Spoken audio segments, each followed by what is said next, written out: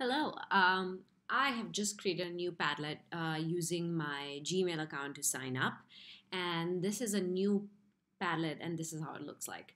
So if you want to add a post, you just click on this pink button here, and it shows a window, like small window like this. You can give it a title. You can write something here. And you can upload a picture if you want to. You can look at um, adding a link, searching from the Padlet for an image. You can actually use photo booth from here to take a picture of yourself. And if you click on these three buttons, there are many options here. You can link another Padlet. You can add a Google Map location. You can doodle. You can record your screen, voice, and many alike.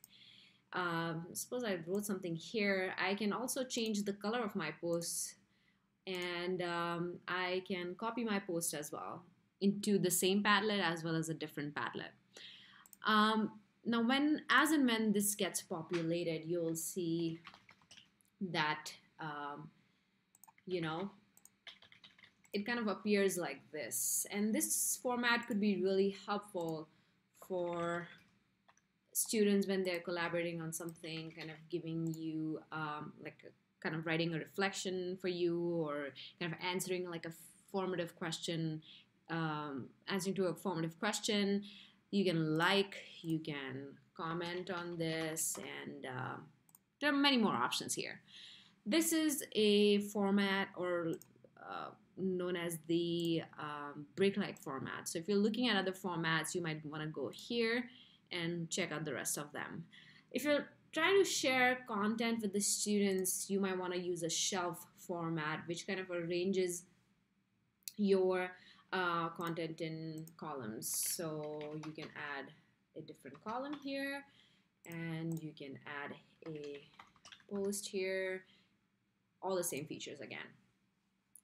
Now, if you want to share your Padlet, you want to click here, and you might want to look at this part of the window. You can change your privacy from here. You can have a password. You can make it public. You can make it secret. And look at this option, which is kind of similar to like a Google document where there's view only. Visitors can write, or you can give administrative rights to the people who are looking at this Padlet. Now, if you are wanting to share this Padlet link, you go over here, copy this link.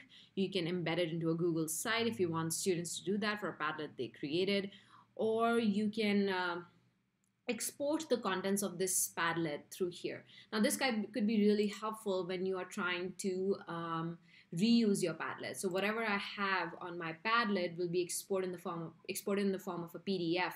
And remember, all the links on this PDF would be live. Well, I didn't have any information, so you don't see much, but this is how you can save it, download it, and have all the contents and reuse your Padlet. Now, if you want to have collaborators on your Padlet, you might want to add members. So you basically write their email IDs, and they will be able to collaborate with you on this Padlet. This was the kind of like the administrative part. Now, if you want to change the look and feel of this Padlet, you might just want to click on this coggle. You can change the title, description, the looks and feel. I really like this option because this really helps you kind of look at how you want to use this Padlet for the visitors. So do you want comments? Do you don't want comments? Do you want reactions? Do you want like a vote, or do you want to give stars to this person? Or you might want to approve every post that's been uploaded or posted on the Padlet. So this window kind of takes care of this, and you just hit save. So yeah, this is as simple as that. And when you want to remake it, just click on this option here. And